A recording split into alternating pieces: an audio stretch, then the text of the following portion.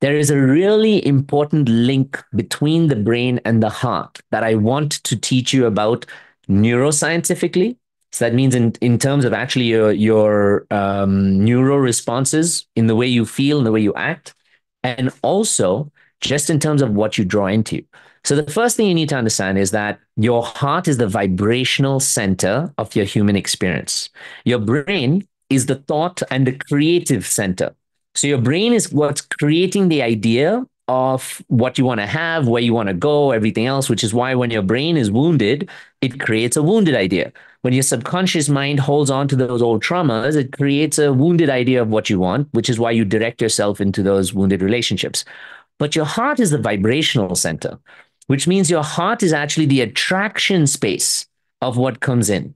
Now, as I mentioned to you guys yesterday, your heart is one of the most powerful natural electromagnetic organs or electromagnetic functional pieces that exists across any animal species. The human heart is an extremely, extremely powerful electromagnetic piece. And for us as human beings, it's extremely responsible, like we talked about, for how we project our feelings, for how we allow ourselves to direct our feelings. Now, we tend to feel our feelings in our stomach, as I mentioned to you yesterday, because that has a lot of like neurocenters in there. But how we tend to project our feelings comes from the heart, which is the vibrational center. If you want to think about it in terms of the masculine and the feminine dynamic, the yin and the yang, the brain tends to be more of the masculine idea of creating, of having an idea, of drawing a structure of what you want, of defining where you want to go. And your heart is more of the feeling way to it, the vibrational way to it. Which is why even if you wanted to manifest anything, for example, in the art of manifesting itself, there's also masculine and feminine. Your idea of what you want to manifest, your visualization, your dream, your hope, your goal, that's all very like brain centric. But your heart is where you step into the elements of trust, where you step into elements of faith, of allowing, of like syncing with like the powers of the universe. This is more of the feminine vibration. This is more of the allowing. So in manifestation as well, it's not enough just to visualize what you want. You have to feel into the vibration of what you want and you have to live on that vibration. Remember, we talked about the law of attraction yesterday? That the law of attraction states that it's not what you want that you will get. It is how you exist, how you vibrate that you will receive in correspondence to that. So your brain gives you an idea of how you should vibrate, saying, hey, I want to have a beautiful relationship. Okay, this is the idea. Your heart must align with that level of vibration to say, okay, now we're in sync. I'm vibrating as if someone loved themselves and they were in a beautiful relationship. Here's an awesome question for you. If you were in a really healthy, beautiful vibration, would you have the relationship? Would you have the vibration of scarcity? Would you have the vibration of fear? Would you have the vibration of clinginess or attaching or running away? No. If you were in a beautiful, loving, healthy relationship, you'd have the vibration of safety. You'd have the vibration of peace. You'd have the vibration of give and take. You'd have the vibration of trust. You'd have the vibration of playfulness, of joy, of curiosity, all of those higher vibrations. So the heart is the vibrational center of the brain. And that's why I wrote here the heart is really in many ways the body center of the brain. And what this means, and I'm just going to explain a little bit of science here. So bear with me, but this might give you some reality. The ANS is the autonomic nervous system. And in this autonomic nervous system, you have the top of the head of it, which is your brain, and your heart, which is the next functional piece of it, which means it's not just your brain that tells you how to feel. It's like, for example, if you go through a fear, then your brain induces cortisol or adrenaline, and then your heart changes the way it pumps and your lungs change the way they breathe. It's also actually the reverse. This is something called a reverse feedback loop in science, which is one of the most powerful ways that a good or healthy therapist or a healer would help you to progress, which is that you can change the way your brain thinks based on changing the way your heart and your lungs function. That's why breath work is one of the most powerful methods of healing, because when you're breathing, you're not actually telling your brain, don't think. You're telling your lungs to breathe differently, to slow down, to create a vibration, to get into resonance. Now, as your lungs slow down, they automatically send a message through the autonomic nervous system, to your heart, saying, hey, we don't need that much oxygen. We're not in a fearful place. When you're afraid, you breathe fast because your heart needs the oxygen to pump to the rest of the body for fight and flight. But when you're calm, your lungs don't need as much oxygen. They're slow and easy, which means it tells your heart, hey, I am already at peace. So your heart starts to feel the peace. And then your heart starts to send a reverse feedback message to your brain saying, hey, I know you were trying to send the cortisol and adrenaline rushing through our body, but why don't you give it a break? Why don't you give it a pause? We don't actually need it. We're in a place of calm, of peace, of safety, etc. So this is important for you because talk therapy is generally just about speaking through a problem, which is very cognitive. And it doesn't give you the healing you always need through your body, your heart, and your lungs, because your heart is that vibrational center. But somatic therapy, which is a combination, or somatic therapy is the body. So the best is the combination of both, is where through your body, you're teaching your mind, you're teaching your nervous system, you're teaching your whole experience to find love and peace. Now, I'm bringing this up to you today because if I don't highlight the importance of your body, a lot of people think that, oh, my body is just a shell and everything is just like my mind or my spirit. No, your body is actually the temple that your spirit chose. In fact, the only physical thing you take with you your entire life is your body. It's your temple. It's the space that tells you what your mind's going through and that you can also tell your mind what to go through. So, as we go through the next few stages, I'm bringing this up because I want you to understand the foundation that if you can learn to healthily manipulate's not a bad word, by the way, we just use it very often in a bad context. Manipulate just means to shift or change around. If you can healthily manipulate your lungs and the way your heart functions, you can change what your brain thinks you need to have or create in your life. And that's incredibly powerful. It's especially powerful when you've gone through trauma, when you've gone through heartbreak, when you've gone through rejection, when people haven't showed up for you, because your idea of life is very functional in your subconscious mind.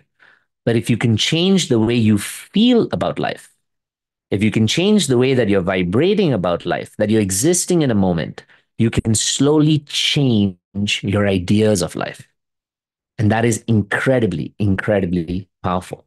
Now, what I want to talk to you about, like we said, that the heart is incredibly powerful in terms of this vibrating center, as, let's talk about it as the energetic space of the body. So what happens if the heart has gone through some pains in the past or has gone through some damage or has gone through, trauma or whatever else? Let's check on the next slide. This is what tends to happen when you go through damage to the heart. And damage to the heart tends to happen primarily when you go through a heavily painful emotional response. When you go through just if you go through a challenging situation in your life where you're not attaching a lot of your emotional self to, it will not destroy you because most of the time our emotions are attached to something we're very personal to or we're attached to. So even for an avoidant, by the way, they have a strong sense of emotional attachment to their hobbies, to their profession, to their work, to their travel, to all of the things that are not very human because they have like a very baseline sense of like emotional feedback from them, but they attach to them. So when they lose their job, they feel lost. When they lose a pet, they'll feel more lost than when they lose a relationship, maybe. Or, when something isn't working out in their life in terms of finance or something else, they feel more distraught because that's where they're putting their emotional sense. But that's also where their heart is leading them and vibrating and attaching to. On the same end, for the anxious attachers or people who like empaths and stuff, feelings with other human beings is where you are most sensitive. And if you're most sensitive, it means you're most vulnerable. And if you're most vulnerable, it also means there's potential for you to get hurt there. And so if you get hurt in these spaces, which is rejection, someone not maybe choosing you, someone maybe not wanting you, someone maybe trying to make you feel small when you want their love, any of those things, then that creates a damage to the heart. And the first thing that it does is it creates a block or a wall around the heart. You know why? Because you can't have a heart that doesn't function. So you can't kill the heart. You can't break down the heart. Even when you say heartbreak, it really is actually a heart block. That's what's actually happened. Because technically, your heart physically and emotionally has to keep functioning for you to stay alive. So when you have a block to the heart, the block is really about the fear. And so the heart starts to become very fear dominant. What if I'm not going to receive love again? And so your heart starts to either close down or it starts to cling on to somebody else. What if they're going to reject me again? So your heart now becomes either overcompensating or undercompensating. But your heart, which is the vibrational center, if this is the median, if this is where you want to vibrate, if like in the middle is where you want to function, whenever you're dominant by fear, your vibrational center just goes completely awry. It goes completely whack, which is why this is going to be super important for you, which is why when you want to get into relationships and love, your heart aligns with your brain and chooses the people who can't love you because it's just proving the brain true. They're both aligned and they're both attracting what completes and continues the cycle that you're now used to. Isn't that crazy? That the heart and the brain can align so powerfully, even when it's something that's wounded and not very good for you. And there is a principle I'm not going to teach you now. This is a principle of manifestation. I teach it in like my advanced programs. There's something called brain heart coherence, wherein when the brain and the heart vibrate at the same frequency or are on the same page, basically, they will always manifest whatever they're in line with, always. But for most of us, because the brain has been damaged before and the heart or the brain has been like, has wounded ideas of love, the heart has been hurt before, they're always in alignment with scarcity, with a lack of love. So when we get into dating, we're automatically manifesting right from date one someone who's not good for us. And so when you continue without doing the healing, it tends to become a pattern to the point where you say, all men are assholes, or all women are gold diggers, or all relationships out there are shitty, or all dating apps are fucked, or whatever else becomes your state of being because that's your dominant state of vibration. So unless you start to create both of these essential elements of healing, we talked yesterday about nervous system first, subconscious mind, inner child, and now coming to the heart, the body, the emotional self. When you now start to create these different elements of healing, you're shifting your scale of like vibration to the other end. You're shifting your scale of alignment back to the other end, where you can start creating more supporting things for yourself. Now, this is the biggest thing that I wanted to teach you, which is right in the middle of here about what happens when you have damages to the heart. It prevents you from giving or from receiving. This is a big one. And why it's important for you to understand that there are blocks, because the block is what manifests into preventing you from giving or receiving. And when you get into a relationship, if you get into take for example, I have a car, right? And this car is like, I want to put it into the races. But this car has been like, I haven't really taken care of the engine. It's been out in the rain, so it's rusty. I put the exact same car in the race. I want to win the race. That's all I really want. But I'm taking the same car I'm putting in the race. Am I going to win the race? Am I going to come into the top five? I mean, maybe, who knows if I'm extremely skilled, but more likely not, right? So working on ourselves is really just about tuning up our car so that when you put yourself in a place of where you want to give or receive, you're more able to create it with success. Now, I said that blocks in the heart prevent from giving or receiving. For people who identify as anxious attachers, you're extremely good at giving. You're very good at showing up for other people. You're very good at being able to, share your heart so freely, right? I mean, you guys know that like if you had to ever have an emotion, unless someone consciously shut you down in that moment, it just comes out so easily and freely. In fact, sometimes you're like, I don't know how to manage this or understand what this emotion means because you're so good at giving, but the receiving is where you don't know how to do. And it's funny because people don't realize that. They think as anxious attachers, oh, I'm ready for love. Like I'm the one who's loving. So that means I'm probably capable of love. Why is love not coming my way? Because your vibrational like captain, your vibrational like compass is literally in the wrong direction because you don't know how to receive. So listen to this because again, it's going to open up your mind. If I don't know how to receive, what's the best place to put myself into a place with someone who doesn't know how to give it to me, correct? Someone who's not capable of giving it to me. So if I don't know how to receive, and this is my pattern, and this is what I know, it makes so much sense to be with someone who's emotionally unavailable. Someone who doesn't know how to give me the love I want, because then I can prove to my brain that my ideas of my relationships are true. And then I can continue for my heart to just continue to function in the vibrational space it's used to, which is giving, giving, giving, giving, giving, and never receiving. And then the craziest thing is we resent the other person for not loving us when we're the ones who put ourselves in the same position. Are you going to be angry at the desert for not giving you water when you're thirsty? And you're the one who chose to go there? I mean, you're just forever going to be hitting your head in the sand, right? This is what I say to people, that if you want a loving relationship, you have to also be conscious about where you're putting your heart, where you're putting your mind. And that's a responsibility we don't want to take, because that work is harder. That's the inner work. That's where we show up for ourselves. That's where you look in the mirror and you see your demons, about where you're still blocked, about what's still holding you back, about where your vibration is going.